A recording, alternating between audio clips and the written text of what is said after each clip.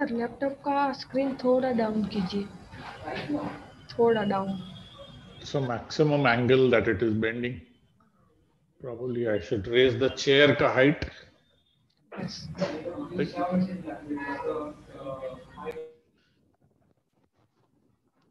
How to increase the height of the chair.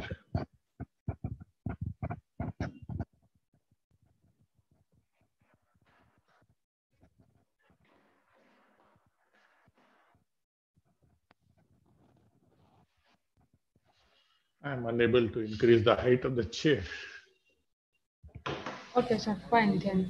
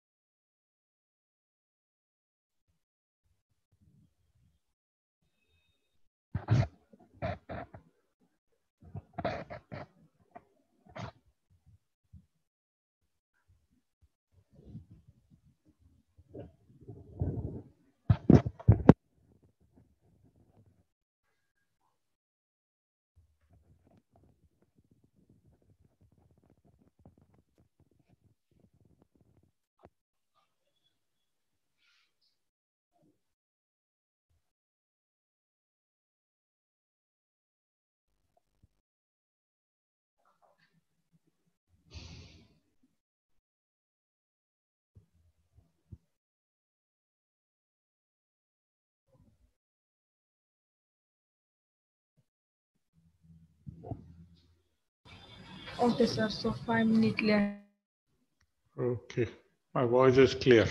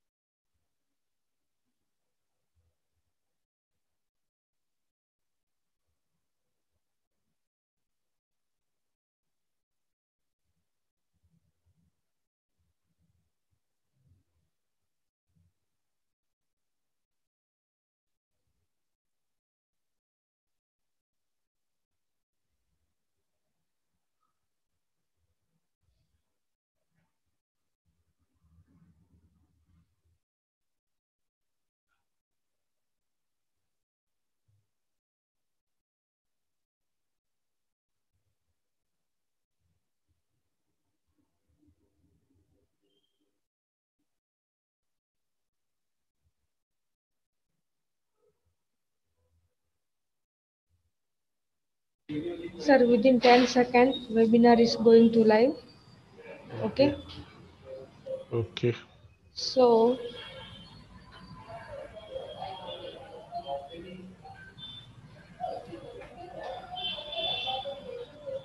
3, 2, 1. Sir, we are live. Over to you, sir. Thank you. Thank you. Good evening, ladies and gentlemen. Nice to be here with you today on a topic which is very, very vital to the cardiovascular system management, namely beta blockers. Beta blockers, once used only for hypertension, migraine, and tremors, was a much feared molecule because of its effect on suppressing the heart contractility and the bradycardia. There was a time where we used to fear, and when patient went into heart failure, we would stop beta blockers, we would reduce the dose, we would stop the beta blockers before any surgery, major surgery, with the fear that the cardiac suppression would be detrimental to the individual. This entire usage of beta blockers has taken a 365 turn, and we are today using beta blockers as a mainstay for management of heart failure. Let us see how today the evidence to clinical care journey was taken up by beta blockers. We start with heart failure. Heart failure is a pathophysiological state, as we all know, where the heart is unable to pump blood at a rate commensurate with the requirement of the metabolizing tissue. And can only do this with elevated filling pressures. Heart failure is a huge global problem with 1 to 2% of the adult population suffering from heart failure today. When age 70 and above is concerned, almost 10% of the world population suffers from heart failure. The number is huge. Almost 6 million people in USA suffer from heart failure, and almost 4 times the amount, 24 million all over the world. The causes of heart failure are probably the entire spectrum of all the diseases that affect the heart. Commonest among them, the coronary artery disease. Ultimately, coronary artery disease, as it travels from angina to infarction to heart enlargement to recurrent infarctions, ultimately lands up with heart failure. Whether with or without angioplasty or bypass surgery, the end result is heart failure. Hypertension itself, long-standing hypertension, especially when it is not properly controlled, will ultimately land up with heart failure. Dilated cardiomyopathy is an important cause of heart failure. Valvular heart disease in our country itself is a huge population that lands up with heart failure. Arrhythmias, peripartum, drug usage like use of cardiotoxic drugs, namely for chemotherapy, infections, inflammations, congenital heart disease ultimately lead to heart failure. And there are various other idiopathic causes for heart failure, the cause for which we cannot pinpoint. The stages of heart failure is stage A, where a person is high risk for heart failure, doesn't have any symptoms. Stage B, where he has a structural heart disease but no symptoms as yet. Stage C, where he has a structural disease and a previous history of heart failure or are currently in heart failure symptoms. And stage D is an end stage heart failure, which is refractory to symptoms, refractory to management. It has symptoms and signs even at rest and requires special intervention apart from medical therapy, device therapy, or support or cardiac transplant. So these 4 stages are almost equivalent or similar to the NYHA class, where stage B is equivalent to class 1. Stage C would be a NYHA class 2 or 3, depending on the severity of the symptom. And stage D would be equivalent to class 4 heart failure or NYHF class 4. So heart disease is a common, costly, and a deadly disease. Prevention, diagnosis, and risk stratification, monitoring of these patients and managing heart failure is a big challenge. There have been great interest in the clinical role of biomarkers in heart failure, which are being studied and evolved over a period of time. But even in our country, heart failure is a huge problem and it is responsible for a big mortality of 20 to 30% in hospital and a 20 to 30% in a few months after discharge from the hospital. So that makes it a very deadly disease.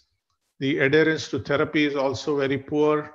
And what is unique in our country is that the disease presents itself a decade earlier than in the Western population, where the mean age for disease presentation of heart failure is 72 years in the Western population. It is in the range of 56 to 61 years in our Indian population in various studies that have been done. Again, in our country also, we have almost 1% individuals suffering from heart failure. And as I said, the disease is deadly, the disease is very malignant, and therefore has a survival period which is almost as bad as malignancy, and in certain conditions worse than certain malignancies like prostate and breast cancer, which have relatively a better prognosis and a management can be managed properly. If you take an average Western population person from Europe or America at the age of 60, a male at the age of 60 without diabetes, he has on an average 20 years of healthy life after the age of 60. Once he has coronary artery disease, the life expectancy further reduces to 12.6 years. If he has an MI and a damage, significant damage to the myocardium, his life expectancy is reduced to 10, 11 years. If he has a stroke after the age of 60, his life expectancy further is 6, 7 to 8 years. Now, the same patient having gone into congestive heart failure at the age of 60 or above has only 4 years of a quality life to follow. Therefore, it is relatively a malignant condition. Heart failure has been conventionally described as heart failure with reserved ejection fraction, HFrEF, and heart failure with preserved ejection fraction, HFpEF. Earlier, there were only two groups, and of late, we describe heart failure with preserved ejection fraction as those above with an ejection fraction of more than 50. Those in the mid-range are qualified with the ejection fraction of 40 to 50 are qualified as mid-range heart failure, and those with a reduced ejection fraction of less than 40 or sometimes less than 35 are considered as heart failure with reduced ejection fraction. The purpose of this division is the difference in the management and difference in the way medications help in these different groups. What is changing in the last decade is more and more patients of heart failure are being hospitalized and they are found to have an ejection fraction more than 40%, which means they are heart failure with preserved ejection fraction. Those with mid-range and preserved ejection fraction contribute almost 65% of the patients admitted to the hospital in 2020. Heart failure is not a static condition. It is not a stable condition. It is a progressively worsening state. And every hospitalization results in worsening of the cardiac status, resulting in reduction in the cardiac functions as well as the renal functions. Every admission makes the person go downhill and land up with the mortality and worsening morbidity. So the target of management heart failure is to treat it early before things go out of hand and progressive damage to the heart muscle makes the damage irreversible. Being able to predict who are prone to heart failure is an important advantage. The various factors from where we can decide or understand the probability of going into heart failure. H2, a heavy individual with body mass more than 30 kilogram per meter square. Hypertensives are more prone towards heart failure. Each of these factors are given points.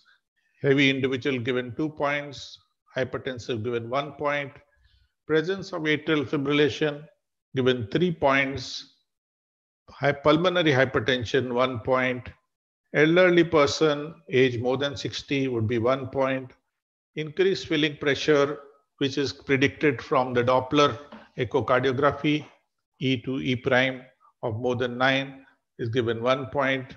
Now all this score is added up, and from the score or the sum of the points that a person holds will tell you whether his probability of heart failure with preserved ejection fraction is low, mid-range, or whether it is very, very high. So we get some idea about the prediction or some idea about the probability of an individual going into heart failure. Of course, echocardiography, as you are all aware, is an important method of assessing heart functions, especially for reduced ejection fraction as well as for preserved ejection fraction. In this echocardiography again, global longitudinal strain pattern has become an important early markers that predicts worsening of heart functions and therefore increased probability of going from class A to class B, stage A to stage B of heart failure. And as we know, almost 33% of the patients who have sudden cardiac death are belonging to just class 2 of heart failure and not class 3 or class 4. So even early symptomatic patients of heart failure are at a really big risk as far as mortality is concerned. Now, the goals of treatment in heart failure include improving the survival, definitely, decreasing the morbidity, increasing the exercise capacity, improving the quality of life, neurohormonal changes which can help prevent progressive damage to the heart muscle and the reshaping of the heart, progression of the congestive heart failure, and decreasing the symptoms are some of the aims of management of heart failure. Let us see how beta blockers play a role in the management of heart failure. Beta blockers, as we know, the thought about beta blockers came in because activation of the sympathetic nervous system is a very important contributory factor in the pathophysiology of heart failure. Beta blockers, we know from the mechanism of its action, prevent stimulation of the sympathetic nervous system by inhibiting the action of catecholamines, namely noradrenaline and adrenaline at the beta adrenergic receptor. The other mechanisms involved in anti-heart failure functions of beta blocker is producing bradycardia, which prolongs the diastolic coronary filling, anti-ischemic effect of beta blockers, decreasing the oxygen requirement of the heart, antiarrhythmic benefits of the beta blockers, reducing sudden cardiac deaths, inhibition of the catecholamine-induced necrosis and apoptosis of the heart muscle, upregulation of beta-1 receptors, inhibition of the renin-angiotensin-aldosterone system also plays an important role, and increase in the atrial natriuretic factor are some of the well understood mechanism by which beta blockers work.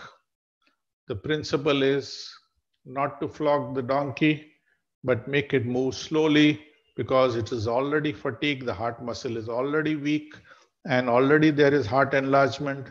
There is already hypertrophy, which is beyond the capacity of improving further ejection fraction. It is to limit this donkey speed and thus save the heart energy.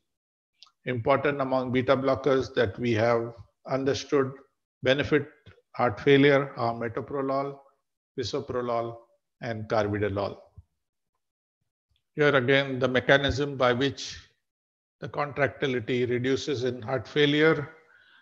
There is a structural and functional modification in the myocardium produced by the beta blockers. The ventricular modeling in heart failure is also reversed by beta blockers, and apoptosis, necrosis, fibrosis, hypertrophy, all of them get inhibited by beta blocker.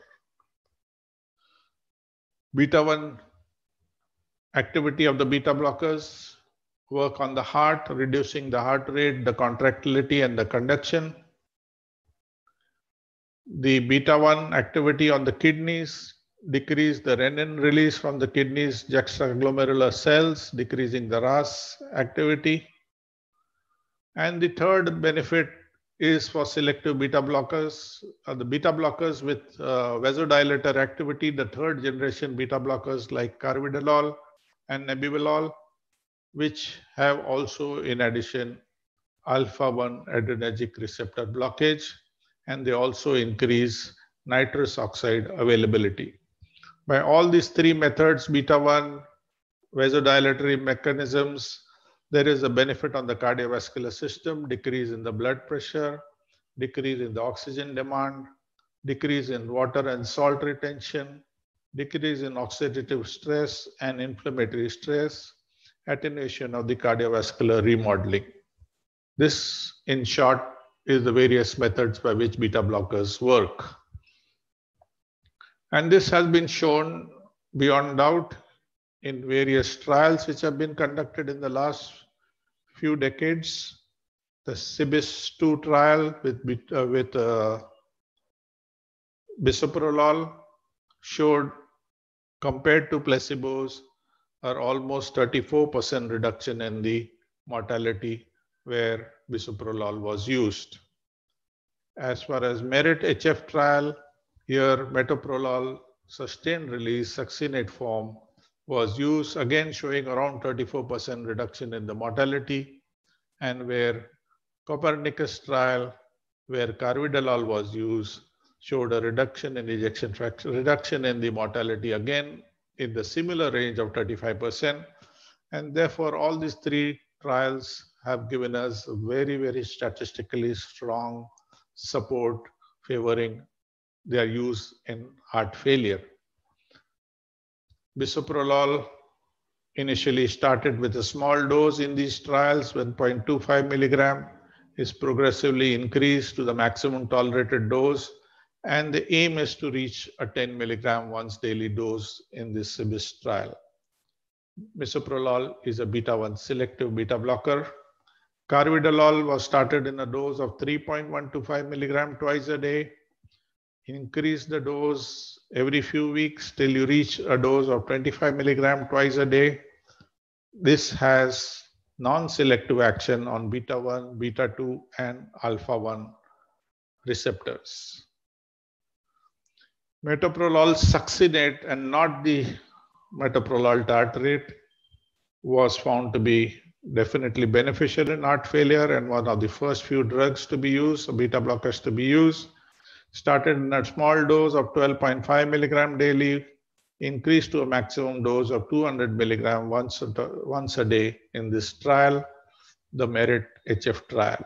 Again, being beta-1 selective, could be used in most patients, but was slightly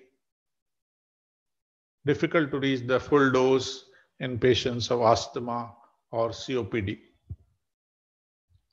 So here again, discussing a little more about metoprolol in heart failure. First drug to be studied in 1993. It showed reduced mortality in the range of 34%, and there was a marked reduction in transplant incidence also to the extent of 34% compared to placebo. While hospitalization was also reduced in heart failure to the extent of 35%, there was almost a 49% decrease in the sudden death or progressive death due to heart failure So a great benefit in sudden cardiac death as well. So beyond doubt, metoprolol was very, very useful. Now it has to be understood that all beta blockers do not have the same anti-failure properties. So all beta blockers are not equal as far as management of heart failure is concerned. And this was found in the use of various other beta blockers like businolol. Nebivolol also did not show a really remarkable significant reduction in mortality. Bisoprolol, carvedilol, and metoprolol are the ones which shows around 35% reduction in mortality morbidity. Here is a list of various trials which have done with various beta blockers, and the benefits have been in that range of 35%. Again, here comparing the various trials, among them the Seniors trial was done with nebivolol. We shall discuss a little bit more about the Seniors trial later. This was a beta blocker in heart failure collaborative group which pooled together various trials studied over a period of last few decades, and they pooled around 8,637 heart failure patients in various randomized controlled trials in order to analyze as to which type of patients benefited from heart failure management with these drugs, and what were the shortcomings and why were they being used less often in the elderly and in the women population. So as we know, beta blockers is a class 1A recommendation for symptomatic heart failure due to reduced ejection fraction. Its concomitant use in atrial fibrillation was analyzed in this group.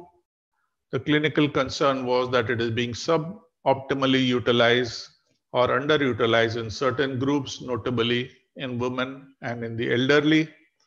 Moreover, there was a theoretical concern about altered pharmacokinetics in the elderly patients, and the dose in these patients would be to a lesser extent compared to the other younger patients, and also whether they would tolerate it with equal ease as the younger population does. So the questions which were to be answered with this collaborative study was, what was the effect of beta blockers in heart failure across the spectrum of left ventricular ejection fraction?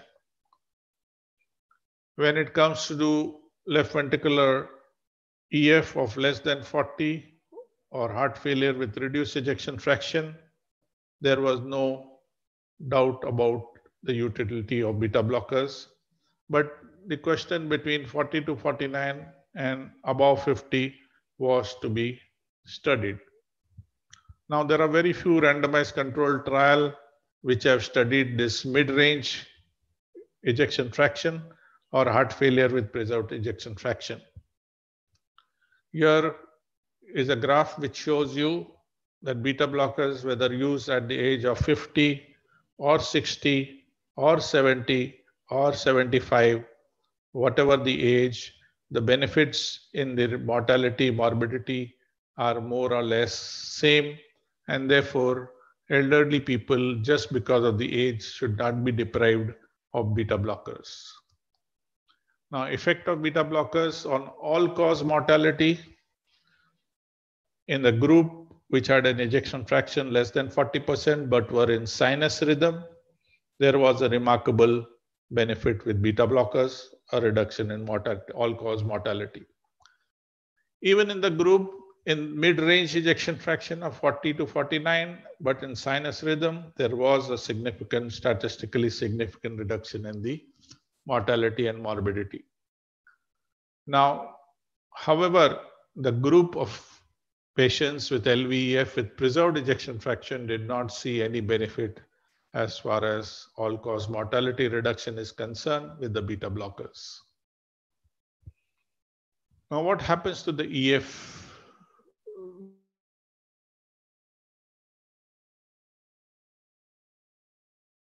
The ejection fraction seen at the baseline showed a difference. The baseline ejection fraction increased at the end of 1 year, and it increased consistently whether the EF at the baseline was 20% or 25% or 30% or 35% or 40%. Up to 49%, there was a remarkable improvement in ejection fraction in these patients. But in patients who had an EF of more than 50 or 50 at the baseline did not show any significant increase in the EF. So changes in EF also were studied in this, analyzed in the, not studied, they were analyzed in this collaborative study, whether they were in sinus rhythm or in atrial fibrillation. Well, EF did improve in patients who had sinus rhythm. They did improve in patients who had atrial fibrillation, but the mortality only improved when they were in sinus rhythm. The mortality did not improve when they were in atrial fibrillation.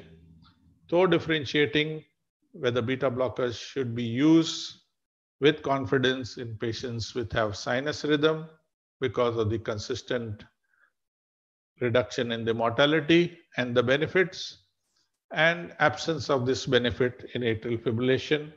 And that is why the indications do not normally process or advise use of beta blockers when patient is in atrial fibrillation unless for some other reason. Now, efficacy of beta blockers according to gender, all-cause mortality, whether it was men or whether it was women, was benefited equally when compared in these trials. Heart failure hospitalizations also benefited equally male members of heart failure and female members of heart failure when compared between themselves, and they were statistically consistent. So summarizing, beta blockers improve heart failure and reduce cardiovascular mortality in patients who are in sinus rhythm, especially when they have an EF of less than 40, or even in the group where they have an EF of 40 to 49%. Beta blockers, patients with heart failure with EF of more than 50 were very few in the various randomized controlled trials that were compared, and there was a disconnect in patients of atrial fibrillation where beta blocker benefit was not consistent. So analysis of this beta blocker meta heart failure collaborative study was concerned, answered a question that the elderly also should be given beta blockers without fear or phobia. They also benefit equally with beta blockers when they have heart failure, especially when they are in sinus rhythm, especially when they have reduced ejection fraction. And they tolerate the beta blockers also fairly well. The results also reinforce the use of beta blockers in male and female patients equally. So we have a chart here to tell us as to what area of the ischemic heart disease spectrum are beta blockers useful. Beyond doubt, they must be used in patients of heart failure with reduced ejection fraction. Beyond doubt, they should be used in patients of post-MI. Various trials have shown us that they protect the myocardium, they reduce the arrhythmogenicity, they reduce sudden cardiac death, they improve the remodeling of the heart muscle in the post-MI period. They are useful for various arrhythmias, especially in the post-MI period, and certain studies have shown that even beyond 1 year, they are also useful. By themselves, for only arrhythmias, they are useful. They may be level B for indication for beta blockers. Unstable angina, they are useful. Acute phase, prolonged phase after MI, they are useful. Hypertensives can be used selectively. Their role has gone down as far as the preference is concerned. So all beta blockers are not the same. All beta blockers do not have the same indications. When it comes to MI, metoprolol and carvedilol are preferred. When it comes to ischemic heart disease management, all the beta blockers more or less are equally good. When it comes to heart failure, we said metoprolol, carvedilol, and bisoprolol are definitely the best beta blockers. To a certain extent, nebicolol also reduces hospitalization as far as heart failure is concerned, but has not shown a very good statistically mortality reduction. Similarly, other indications in diabetes, you have to be careful as regular beta blockers, metoprolol and bisoprolol would worsen the metabolic state, would increase the blood sugars, would increase the triglycerides. Therefore, in these conditions, you would prefer to use carvedilol or nebivolol, which have the alpha-1 receptor blockage activities and the vasodilator benefits. In COPD, again, you would prefer using nebivolol or a reduced dose of bisoprolol rather than metoprolol and carvedilol, which do induce bronchospasm, being non-selective. Various AHA and ACC guidelines give 1A indication for LVEF, ischemic heart disease, ST elevation MI, non-ST elevation MI, all of them 1A indication as far as use of beta blockers is concerned. In those with EF, more than 40% with or without heart failure, even without heart failure, they have a 2A indication, which means that they can be used and do have a beneficial benefit. Now, here is a stage B heart failure with reduced ejection fraction. All patients post-MI would have a 1B indication for use of beta blockers to reduce mortality. All patients who do not have MI but are in heart failure and asymptomatic stage B, as we said, would have a 1C indication for the use of beta blocker. In heart failure stage 3 with reduced ejection fraction, definitely one of the 3 beta blockers should be used in all patients recommended, and the dose should be maximized as per the trial in order to achieve the maximum benefit, unless beta blockers are contraindicated in these patients. In stage C recommendation, the use of beta blocker, ACE inhibitor in ARB with hypertension is reasonable. We are talking about heart failure with preserved ejection fraction. Here, beta blockers, ACE inhibitors or ARBs should be used for management of hypertension, and this would be reasonable to control the blood pressure in patients with heart failure with preserved ejection fraction in order to prevent recurrences, though strong evidence to favor them is not available as far as reduction in mortality is concerned, but they do help manage the hypertension and the LV function to a certain extent from worsening. As far as patients who are hospitalized with heart failure, initiation of the beta blocker is recommended after optimization of the volume status and successfully discontinuing intravenous diuretic, vasodilator, or inotropes once the patient is stable, not in very gross fluid overload, not in hypotensive state. Beta blockers should be initiated before patients go home, preferably in a low dose and only the stable patients, or else they should be added later on follow-up. Caution should be used in initiative of beta blockers in patients who have required inotropes during their hospital stay, and the indication here also remains 1B, but with all caution. So various guidelines as far as heart failure management is concerned over the last whole decade have strongly recommended use of beta blockers. And beta blockers rightly benefit patients, whether they are in NYHA functional class 2, class 3, class 4, whether they are ischemic LV dysfunction or non-ischemic LV dysfunction, all of them do benefit from beta blockers. Here is a big study, as we said, the senior study where used nebivolol for patients who are in the seniors above the age of 70. And here again, the outcomes were favorable in favor of beta blockers, in favor of use of beta blockers, whether similar to those seen with bisoprolol, metoprolol, and carvedilol.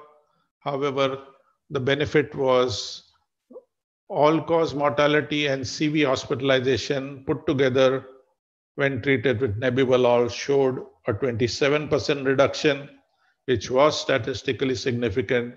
So in patients where you would not be able to use beta 1 or beta blockers, otherwise because of COPD, because of asthma, because of peripheral vascular disease, or because of metabolic causes, nebivolol, we said, had a vasodilatory benefit, has lesser side effects as far as the lungs are concerned, and therefore are better tolerated in these patients. You could prefer this drug for the purpose. You need to keep in mind the various side effects of beta blockers, namely bradycardia, heart block, worsening of heart failure. You need to monitor the heart rate. Increase in blood sugars may happen in patients who are prone towards diabetes. Sexual dysfunction or impotency is known. Rebound hypertension, unstable angina, myocardial infarction when there is an abrupt cessation of beta blockers for some reason. In certain specific groups, there might be drowsiness, dizziness, depression. Non-selective beta blockers may cause bronchospasm, as we discussed, and non-ISO agents may increase triglycerides. So they are metabolically not very friendly, and therefore you need to be watching the various metabolic parameters when putting on these beta blockers. Here is a small comparison between beta blockers in heart failure, where metoprolol and carvedilol and bisoprolol were studied, and there was a statistically significant higher benefit with carvedilol noticed in this comparison. Carvedilol also, we have to realize, has to be progressively increased in dose in order to achieve the target dose as done in the trials of 25 milligram BID to get the optimum benefit. So concluding our discussion on beta blockers are currently the cornerstone of heart failure. Up-titrating to the maximum dose should be undertaken with a lot of care and with persistence. The 3 beta blockers beyond doubt are currently approved for heart failure, for management of heart failure. Use of beta blockers in current studies, clinical studies have shown a mortality benefit of 35%, a hospital reduction in admissions of around 35%, and it becomes a standard form of therapy in heart failure. Beta blockers in heart failure take a very center stage and show a very, very prominent, significant reduction in mortality, morbidity. The other drugs which come near it and form the other pillars of management of heart failure are sacubitril/valsartan and mineralocorticoid receptor antagonist, and of late SGLT2 inhibitors.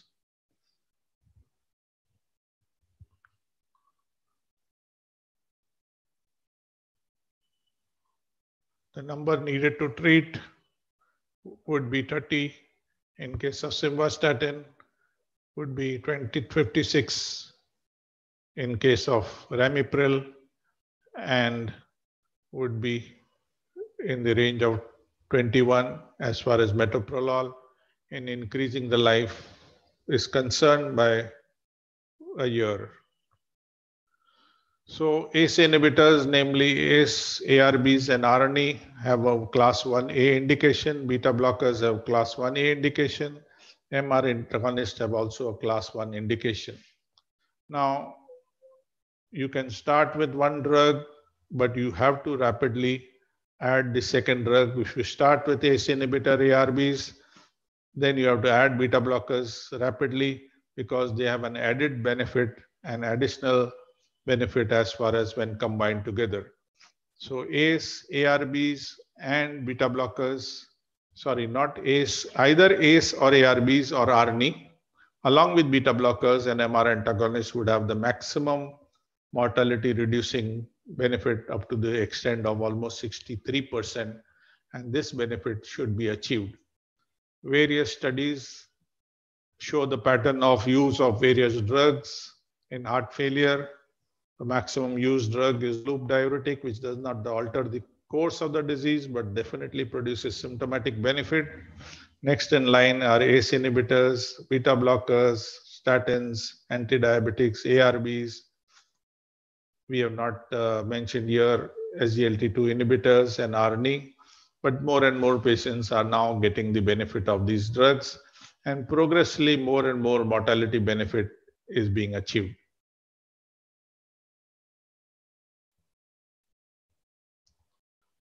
I would be glad to answer any questions if there are any in the question box. I don't see the question box here, chat box down here.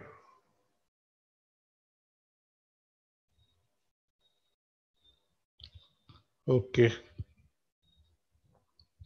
We have Dr. Monica Goel here saying which beta blocker you prefer in your clinical practice for heart failure. Well, no one preference really. I probably equally use carvedilol, metoprolol, namely the succinate, as well as the bisoprolol. Somehow bisoprolol is relatively easy to use because you don't need to progressively titrate the dose. It's relatively two-step titration. But again, in post-MI, carvedilol is what I prefer. Metoprolol for the post-MI period and all heart failure. Equally, as I said, equally we use various type of beta blockers. We have Dr. Swapnil. How is the usage of beta blockers in young ACS patients? Well, across the entire spectrum of disease of ischemic heart disease, we do use beta blockers for various stages: angina management, unstable, stable, post-MI. However, the usage or the requirement to manage angina the drug requirement has gone down relatively because of the intervention of angioplasty and bypass surgeries, but still they hold an important role as far as management of ischemic heart disease ACS patients is concerned in the acute as well as in the long term. We have Dr. Manisha Bhatt here. Which combination do you prefer with beta blockers in heart failure with diabetes patient? Well, as we said, beta blockers do metabolically affect the patients. They do increase weight. They do alter your sugars. They increase your triglycerides. So those which are metabolically relatively safe, like carvedilol, you would prefer those compared to the other beta blockers. Swapnil latest ESC 2020 guidelines have said that metoprolol reduces mortality by 40%. What are your views?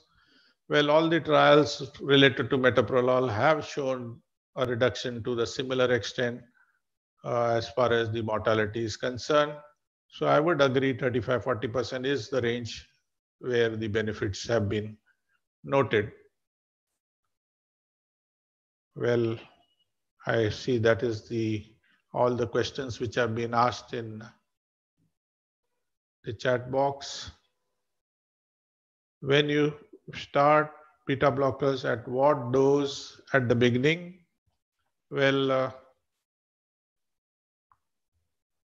generally We start them on a smaller dose, especially when you have an acute recent infarct or a recent heart failure. Patient is fluid overloaded. We make him a little dry. Then under observation, start him on a small dose, even if it has to be a tiny dose because of the blood pressure permitting only use of half tablet of carbidopa 3.125 BD. Well, you have a possibility of increasing the dose the next day and the next day. Wait every 2-3 days, you can increase the dose and titrate the dose as per your optimum dose required. Going by the pulse, going by the blood pressure, going by the clinical fluid overload of the patient, you will decide on the how rapidly you would increase the dose. Any other questions? Any other queries? Feel free to ask or. Okay, sir. So shall we wait for a few minutes for more questions? Sure, sure. Okay, sir. Fine. See, the newer drugs are promoted by the pharmaceutical companies in a big bang way. Whether it is RNA, whether it is SGLT2 inhibitors, whether it is the device companies which market the CRTs or the ICDs, but the poor beta blockers gets left behind. So we must not ignore these poor beta blockers. And where patients cannot afford the drugs or the high-end drugs or the latest drugs, beta blockers come in very handy and should not be ignored. Definitely, all the drugs which help heart failure, all the different groups of drugs which help heart failure should be utilized because, as I said, heart failure doesn't give you a second chance. Once diagnosed as heart failure, once the ejection fraction is already 35%, there will be progressive worsening, damage, recurrent admission, a very expensive procedure, repeated hospitalization to the ICU. It is better to use all the drugs the patient tolerates from various groups, starting from ACE inhibitors or RNA. If he is not affording, you can use ACE inhibitors. But of course, RNA is shown to have double the benefit as compared to ACE inhibitors, ARB is concerned. ARBs have a 12% reduction in mortality. ACE inhibitors have 16% reduction in mortality. RNA has a 36% reduction in mortality. Beta blockers have almost 35 to 40% reduction in mortality. MR antagonists are also the latest and the good drug, very simple to use. Single tablet, eplerenone 25 milligram may reduce mortality by almost 25-30%. SGLT2 inhibitors, simple one-step drug, dapagliflozin or empagliflozin in a fixed dose of 10 milligram, with or without diabetes, would reduce your mortality by almost 22%, 30%. They reduce not only the cardiovascular mortality, they reduce your renal damage, CKD. DAPA CKD showed a 50% reduction in the hard point as far as kidney failure is concerned. So I'm sure you realize that this is a common disease. The heart, the kidney, the metabolic diabetic, all of them have a similar, and they go with each other, worsening each other, and responsible for the mortality is cardiorenal. Which dose of nebivolol would you use in COPD? Nebivolol can be used fairly safely in COPD. If you are hesitant, if there is an active bronchospasm, you may start with a small dose, but in my experience, we can use 5 milligram very safely. Sometimes we can use 5 milligram twice a day very safely. That is the maximum dose permissible and required to have a full beta blockade. Sometimes 5 milligram per day is enough to produce a good amount of beta blockade. You will realize that the pulse rate remains around 60, the BP is okay, and there is no need to increase the dose further. In asthma, it is more challenging. There also we can use nebivolol in smaller doses, but In COPD, definitely we can use nebivolol fairly safely. How do you diagnose heart failure? Well, heart failure is diagnosed clinically by the patient's symptoms of breathlessness, easy fatigability, raised JVP, edema feet, liver enlarged clinically, and then by various supportive diagnoses of ECG, X-ray chest, echocardiography. These tell you about the underlying structural disease which is responsible for the heart failure. The EF can be evaluated, the LA size, the LV hypertrophy, the LV enlargement, the right heart enlargement, the pulmonary hypertension, all of them point towards heart failure. Biomarkers in the form of BNP, pro-BNP, definitely gives you a diagnosis of heart failure in patients which are borderline. You have an obese diabetic who comes with breathlessness. You don't know whether breathlessness because of his obesity or because he's deconditioned or because of his lung condition. Do a BNP or a anti-pro BNP. If it is high, definitely it is early heart failure. That's a way to pick up early heart failure. And I believe that's why how you diagnose heart failure. Now, if you ask me how to diagnose uh, heart failure with preserved ejection fraction, well, most of the patients have a background of hypertension, they are diabetics, they have left ventricular hypertrophy on echocardiography, they have prior coronary artery disease.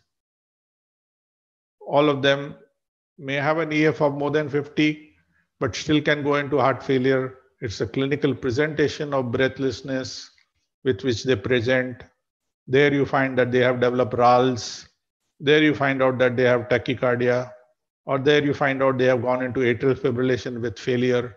Or there you find out that the BNP is raised, anti-pro-BNP is raised. From these clinical settings and the biomarkers and the X-ray chest and the echocardiography, you would pick up even heart failure with preserved ejection fraction. As we said, the incidence of heart failure with preserved ejection fraction seems to be on the rise more rapidly than those with reduced ejection fraction.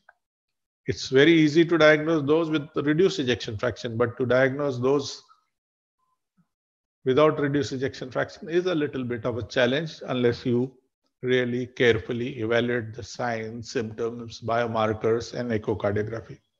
Echo in these patients is generally LV hypertrophy, dilated LA, pulmonary hypertension in the acute phase, E to A ratio as far as the increased filling pressure is concerned, and echocardiography is the way to diagnose.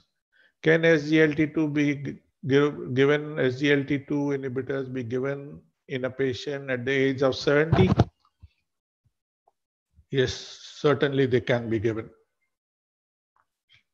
Your indication, as in our reference to what we are discussing today, it is with heart failure. Yes. Today, SGLT2 inhibitors has become 1A indication for management of heart failure with or without diabetes. So patient is in heart failure, not in the acute decompensated state, not in a very sick condition, hospitalized for acute failure. Once he is stable, you can add SGLT2 inhibitors, even if his age is 70, that is no bar. The benefits are going to be good, almost as good as mineralocorticoid receptor blockades, almost as good as ACE inhibitor, almost as good as or nearly as good as beta blockers. Especially there would be patients where you cannot use beta blockers because of other reasons. He already has bradycardia. He already has a sick sinus syndrome. He already has second degree AV block. Those are the patients where you cannot use beta blockers. You have to depend on the other drugs, RNE, MR antagonists, SGLT2 inhibitors. Which drug of choice among beta blockers in young hypertensives? Well, Are we talking about general beta blockers in young individuals? Hypertensives only. Those with vasodilator benefits, as far as carvedilol, nebivolol is concerned, would be preferred. They have lesser metabolic problems. They have lesser impotency as a problem, especially with nebivolol and carvedilol.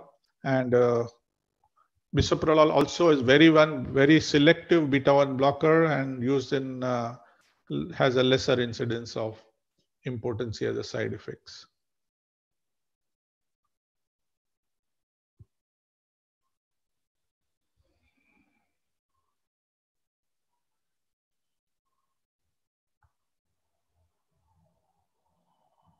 As I said, the noise is being made by the newer drugs, but we tend to forget the older drugs and we tend to underuse the older drugs, especially underdose the older drugs. We must dare and increase the dose of beta blockers. Don't panic if the bradycardia happens.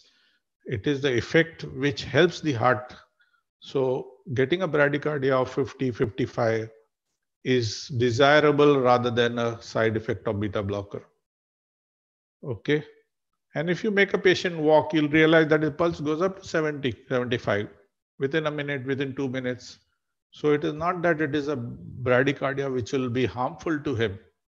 If he has a persistent pulse of 50 also, it is okay. The lesser it is, the less burden, the less ischemia, the less strain on the heart, which is already weak.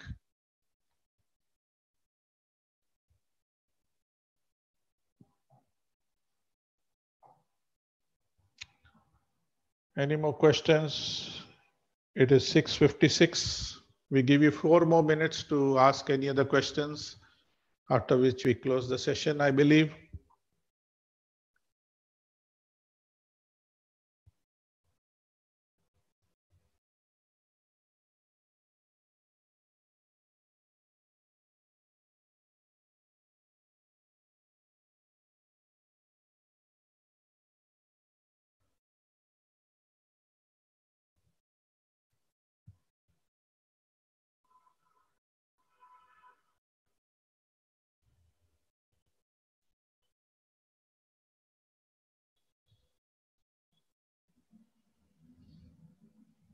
Here is a question by Dr. Swapnil.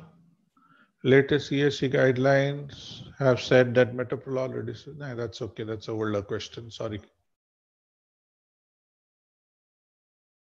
Dr. Pradeep is glad that he attended this webinar. It was informative. Well, I'm sorry it was hodgepodge as far as putting the facts is concerned, because it's a huge topic, the beta blockers in heart failure.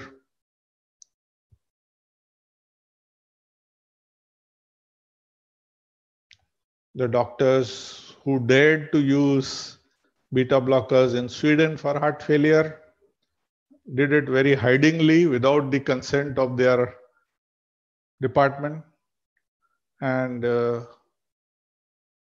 they almost lost their job, but they used in really critically ill patients during emergencies and found that it is helping those patients when in gross heart failure and their survival is improving. That's how the story of beta blocker in heart failure started in Sweden.